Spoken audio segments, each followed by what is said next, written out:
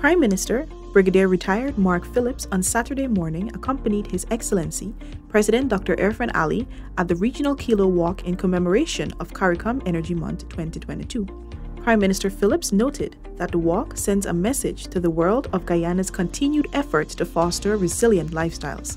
We have used this walk to send a clear message that we have to be more responsible in the use of energy, right? In the sense that energy efficiency is important. We have to embrace renewable energy.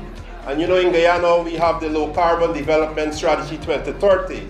And we have committed ourselves to reduce our carbon footprint by 70% by 2030. He said this is to facilitate further discussion with regard to a solidified approach in extending assistance to those countries heavily affected by climate change. British High Commissioner Jane Miller emphasized the importance of hosting these types of events to increase awareness of energy efficiency. I think it is really important. Something we know around the world is getting people to walk to work. You know, having environments, having cities designed that people can walk instead of using cars.